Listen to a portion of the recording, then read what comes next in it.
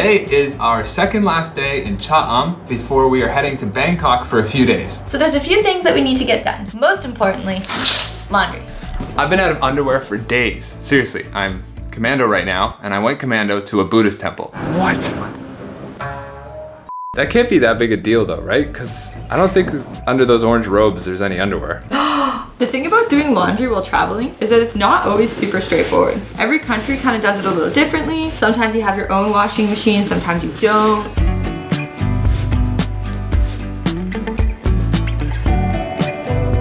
Traveling full time has taught me a lot of things, but I think one of the most important is to be grateful for small things like clean laundry. Something that I definitely took for granted when living at home. So we're headed to the front desk of the apartment complex that we're staying in, and we're gonna see if they can take care of the laundry for us.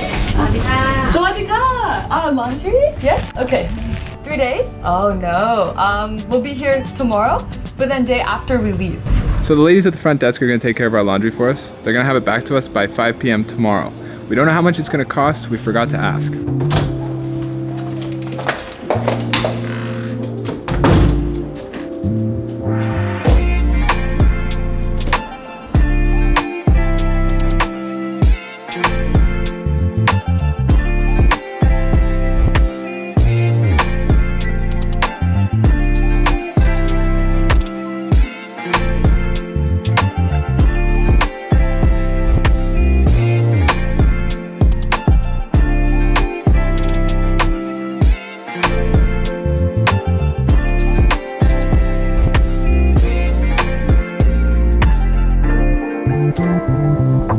So when I was 13 years old, I was introduced to Dr. WyAndL, who wrote about spirituality. And he wrote 43 some odd books. I came across one of those books in Florida while on vacation with my parents. The book was titled Excuses Be Gone, and I read it. And in that book, Dr. WyAndL laid out 18 reasons why we get stuck in life. And those 18 reasons were the 18 most common excuses why people get stuck and can't seem to move towards their dreams or move towards a life of fulfillment. This book really changed my life, so I kept reading Dr. WyAndL. He lived on the island of Maui, and he practiced yoga for hours every day, alongside of swimming in the ocean and meditating. And he outlined in his books a lot of the benefits that these practices brought to his life and how important they were for his own journey and his spiritual process. So when I was 15 years old, I was with my dad in Future Shop, which was like Best Buy, but the Canadian version. I came across the DVD section, and in it, there was a DVD sitting there in the yoga section, or exercise section, and it was called Bob Harper's Warrior Yoga.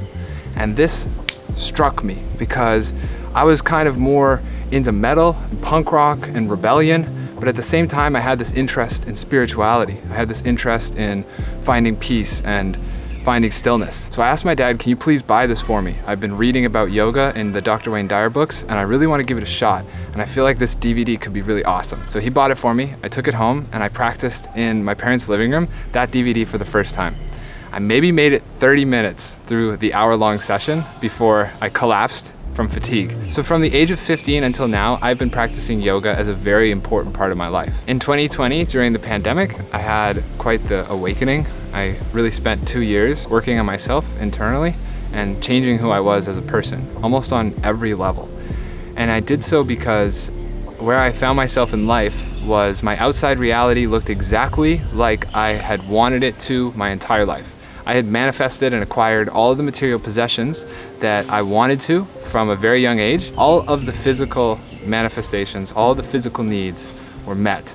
But 2020 came and I was in more hell internally than I had ever been in my entire life. So at that point, I really had to look at myself in the mirror and ask the question, why is it that I got everything I wanted, but now I'm worse off? So it was around this time that I realized just how powerful of a tool yoga truly is. And I understood for the first time why Dr. Wayne talked so much about yoga in his spirituality texts that I read as a kid. That was when we first had the idea to leave everything behind and start traveling. The original goal was to go to Costa Rica, practice yoga for 8-9 months, and then we were going to travel to India to become yoga teachers. That was the plan.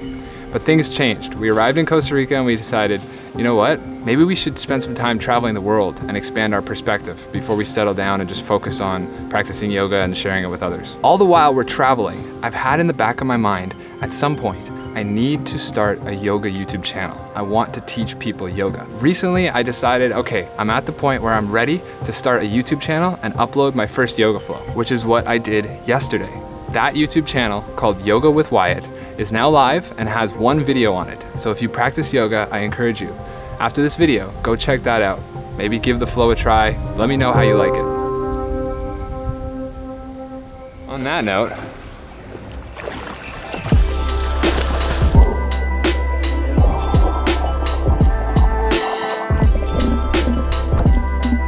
it's a few hours later. Let's go celebrate the new channel launch. I found a bakery that definitely has vegetarian options, so let's go inside, get some takeout, and head to the beach.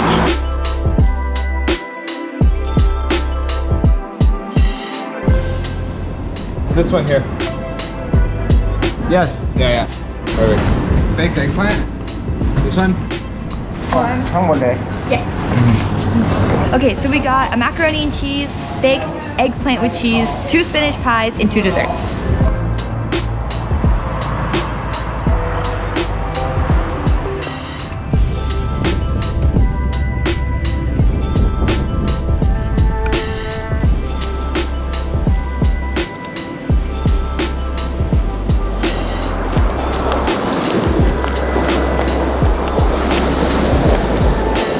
What are your hopes and dreams with this new yoga channel? Inspire as many people as I can to try out yoga. And for the ones who are already practicing, I hope to help them further their practice. And I hope that I can further my own practice by making these videos.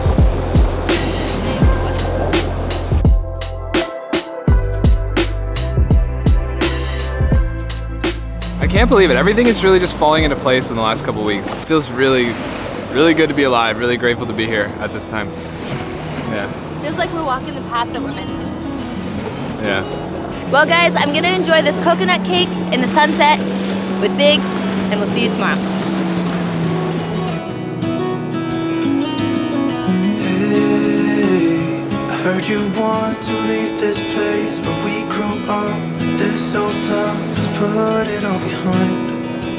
Remember you and I would always find somewhere to hide when we were kids.